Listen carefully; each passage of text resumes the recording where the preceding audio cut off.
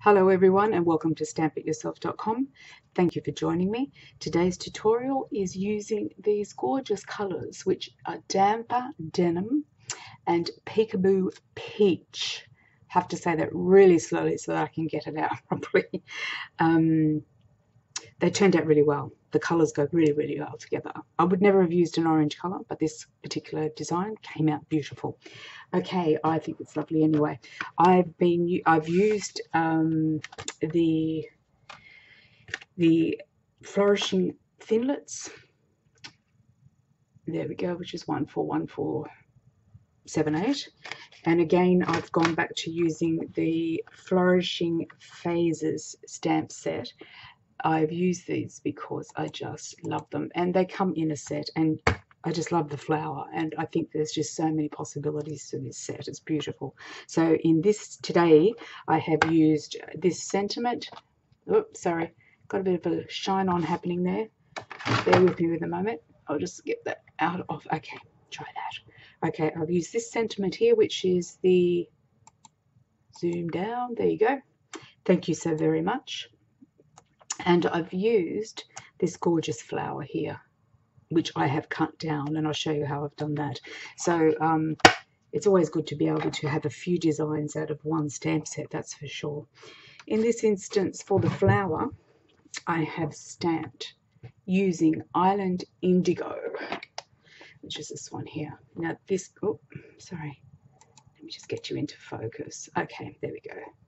I've done a lot of the prep work so that you don't have to do any of the prep work. There we go. I'll get you. I do apologise for that, guys.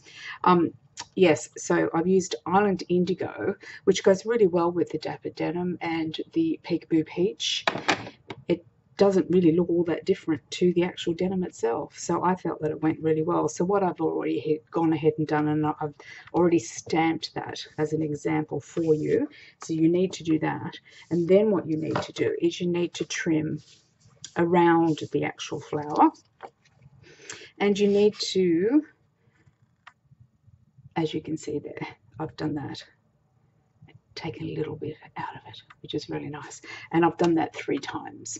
So you need to have 3 of them for this particular card. I've used the Flourishing Thinlet dies, which are these ones here.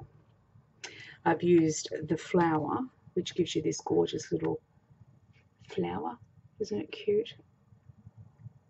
Oh, there we go. Actually, you know what I'll do? I'll put it on here so you can see it. So it gives you that gorgeous little flower there. So I've used that little die there, and I've created 2 of those. I've made 2 of those little flowers. You can do as many as you like. And I've also used this one, which is like a cherry blossom, I think, in some ways. Either way, it's really cute. So that's the other thinlet dies that comes in that kit, and you can use that as well. So I've made 4 of these, and 2 of the little flowers, and then 2 of the little flourishing, these ones, and then 3 of the big stamps which have been cut down. So first things first, as I said, I've done a lot of it, so I don't have to go through all of that with you on the sorry, I've lost my words now, through the tutorial so that you can put it together yourself. I might try a different design. This design I really loved. I had no problems with it, but I did 2 different designs and they looked different. So I might do it. I'll do this exactly the same, but I'm going to actually change it around, and you can make up your mind which one you want to use. But of course, if you just play around with it a bit, I'm sure that you'll get a design that you'll like yourself. So please feel free to muck around with it. All right, so what I'm going to do is just do my first layer. I didn't pop this up with dimensionals. I just used Tombow because it gives me room to move, and I didn't want too much dimension because I just didn't.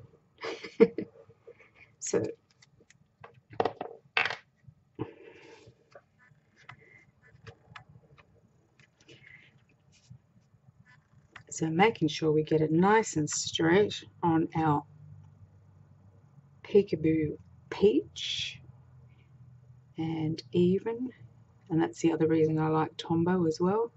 If I don't get it straight, I have an opportunity to try and straighten it. So we'll just glue that onto the first layer, which is nice. All right, and the next thing I'm going to do is I'm going to do the embossing. And now I did use white embossing powder for the sentiment because I really liked it.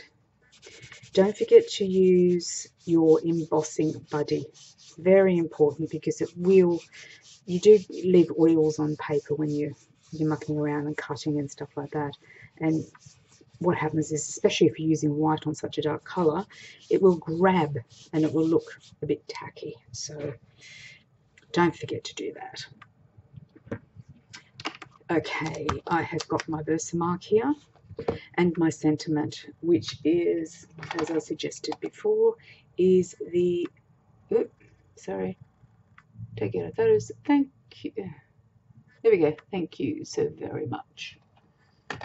I love this stamp, this set, and the flourishes that go with it. And I have got a couple of other cards in mind. I think it's really important that you can, if you do invest in stamp sets, that you really can use it in lots of different ways. It's so nice to be able to use it more than once and have lots and lots of different varieties with it. So it's the Flourishing Phases stamp set and the Thinlet dies that come in a bundle. And then I've used the Dapper Denim and the Peekaboo Peach out of the new in colours. Right, so now I am going to, going a bit dark and out of focus there. That's not very good, is it? Okay, I'm just going to straighten up my card while it's getting itself in focus. Beautiful. And I will probably zoom in a little bit more on this one. Now I want to make sure I really do need to invest in a, what do they call it? The Stamp-A-Magic, so that I can get my phrases straight and on par with the way that I like them. Okay, so I've used the Versamark and I'm just popping it down now, just as a guide. Nice and firmly, and up we go. That looks good.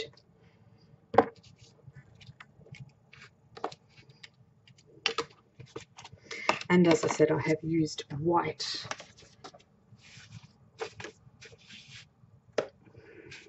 embossing powder.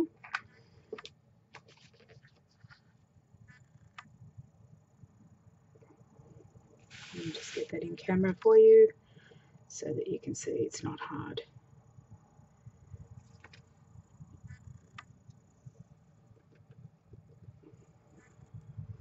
I might just give that another coat. You can see how that's come up, and I like to actually do more than one, just to cover all that. So when you're embossing it, it's got this nice full-bodied look about it.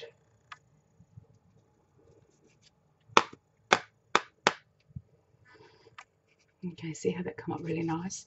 So you need to make sure your ink pad is nice and juicy, and don't be afraid to give it a couple of coats, just to be sure that you're covering it all, because it does look that little bit fuller. Sometimes one coat is not quite enough, but certainly a couple will come out gorgeous. So that'll look nice. Just pour that back in there.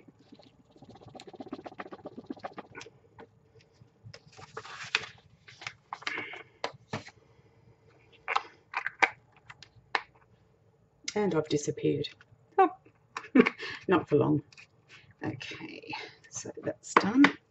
So again, I'm just going to make sure that I've actually got all of my excess off.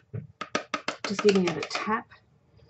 Just having a look around the actual card, it's the embossing itself, just to make sure there's nothing extra on there that I don't want.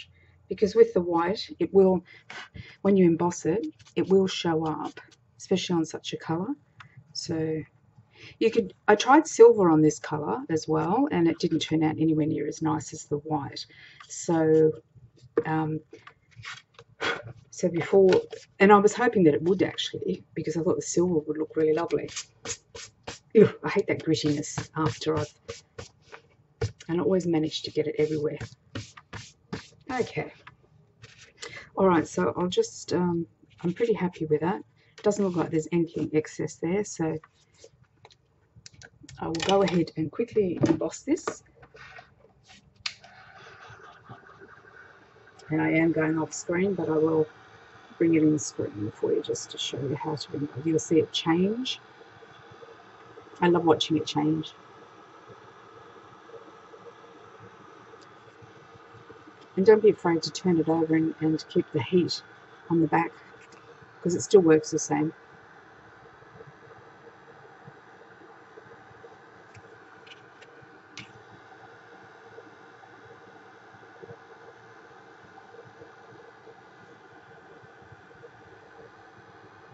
There we go. It just looks gorgeous. Embossing always gives it that little bit of more in your statement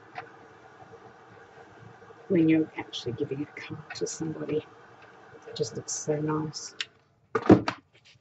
Okay. Oh, I had my other card under this, yeah. Okay, so, now that we've done that, I'll move that out of the way. We come to the placement of our design. So, obviously, if the heat does muck around with it a bit, just warp it back into shape. It's not hard to do. The fibers just get a bit warm. So basically we're wanting our card to ultimately look like this. So yeah, just stretch it a bit. It's fine. I like to work with my other card underneath when I do my placements, because that way I know what I'm doing in terms of whether or not I like the whole overall look. So in this instance, I've popped one there. I've popped one about here, and the other one that I did was over here.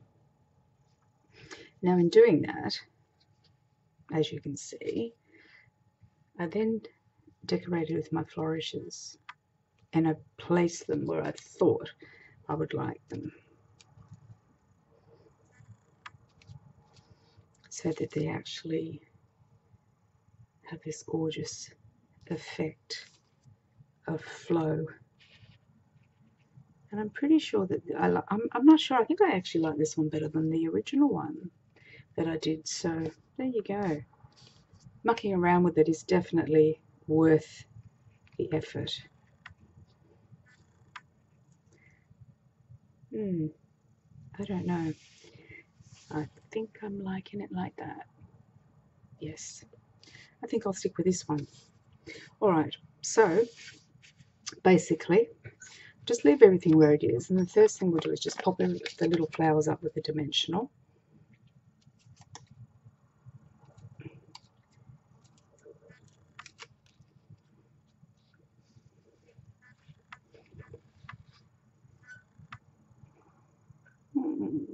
Just about there.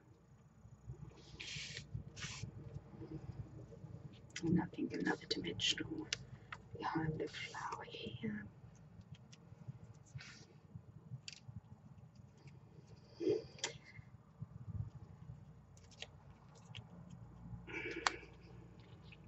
Probably about here, I would say. It's entirely up to you. I like, actually, once I've got the colours of what I want to do, I then do play around with designs quite a lot, because the placement is really, really important. It does change the way your card looks so much. It's incredible how one thing you can overdo it and then, or you can underdo it. It's just, yeah, really funny. Okay, we've got the one there. This one I think was over here, so we've got a little bit of, that's it. All right. So what I'll do is I just get a little piece of, I'll put this one with Tombow, and what I've done is I've just put a little piece, a little dab. Did I put, yes I did, a little dab of Tombow there, and then I'll grab my stylus, and with my stylus I will put little dabs just on the areas that I want it to stick, because you don't want it, the glue all over your project, because it won't look very nice. Yep, did that a bit backwards, didn't I? Just on the edges there. You don't need a lot of glue. You just need enough to make it stay. So I'm sort of thinking it was kind of here. Don't forget to have your wipe, because I'm always getting it on my fingers. Yep, that looks pretty good. And then again the same with this, just a little bits on the edges where you need it to stick down.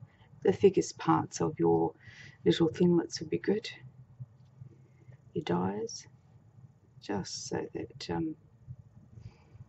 you don't need much, but you don't want it to pop up either. And we've got this one going down here. There we go.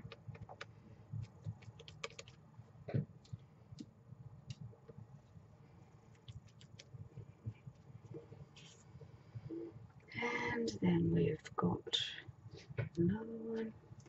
It is a little bit of a fiddly one, I would say, but certainly it's worth it.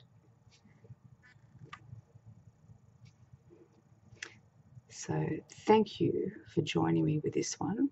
Oh, don't want to lose you there. And welcome to all my new subscribers. I'm working really hard in coming up and being consistent and providing you with lots of new tutorials and techniques, because at the end of the day, these techniques you can use for just about anything. It's not sort of like gospel that you know that you've got to use it for this particular design. You can use these designs for colors, that you can use it for anything really. Okay, it's looking like it's okay. Now we've got this one here.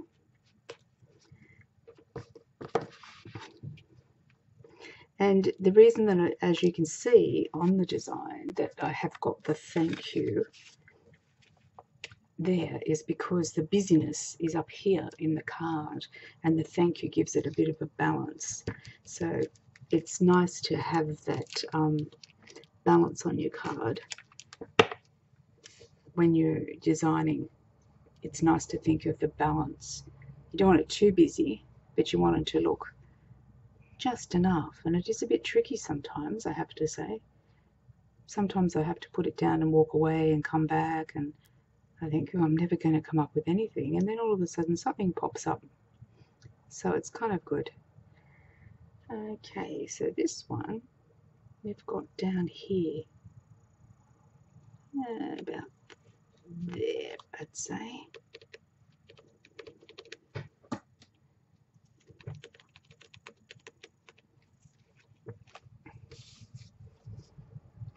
Lovely. Look at that. That's gorgeous. It's so pretty. If you wanted to, I suppose you could put more on, but I think it might be a bit too much, because if you put more on, it's going to be a bit of overkill. Or if you wanted to, you could probably put something under there, but no, it's too much, in my opinion anyway. You don't want to overdo it. It's a lovely card the way that it is. So the last thing we do is pop on some dimensionals on the back, because you do want the bottom piece to pop up, but I certainly didn't want the other piece to pop up. I hope I've covered it all. I hope it's clear. I hope I didn't ramble too much. So I do hope you enjoyed the tutorial, and I do hope you'll give this one a go. The colours are beautiful, absolutely beautiful. They go so well together. And as I said, it would not have been a colour of my choice, because orange is not really a colour that I tend to like darker colours or unique kind of blends. But this colour with the Dapper denim and the Peekaboo pinch, Peekaboo. Yeah, it's a hard one to say. Okay.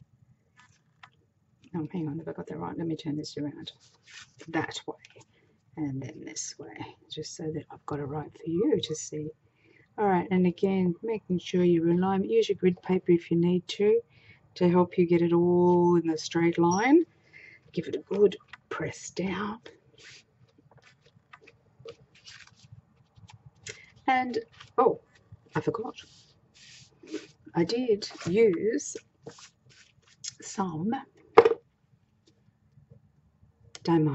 rhinestones. I did pop some rhinestones onto the centers of the flowers, and because that always looks good. Rhinestones are always a good thing.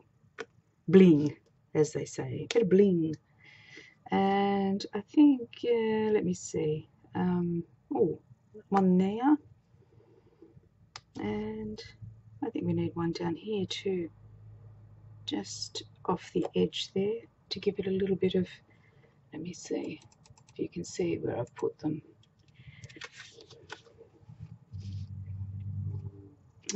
Where else? I think we could probably do with a little one over here. There you go. I think it's done. And there you have it. Beautiful card, isn't it? Quite easy to do. There's just a lot of preparation that you've got to do before you can actually put it all together. But that's easily done. Sometimes at night time I'll sit down and I'll stamp and I'll cut them out so that I've got them to play with later on, if that's what I sort of see it as. So thank you, as I said, thank you very much for joining me. Welcome to all the new subscribers. I'm really appreciating your feedback. That means that people are liking what I'm doing. I'm sure that somebody is really going to love this card that you give them. It's absolutely stunning. And of course, you don't have to have the thank you. You can have happy birthday, whatever you like to, really. So thank you for joining me, and I hope to speak to you soon. Enjoy the rest of your day. Cheers.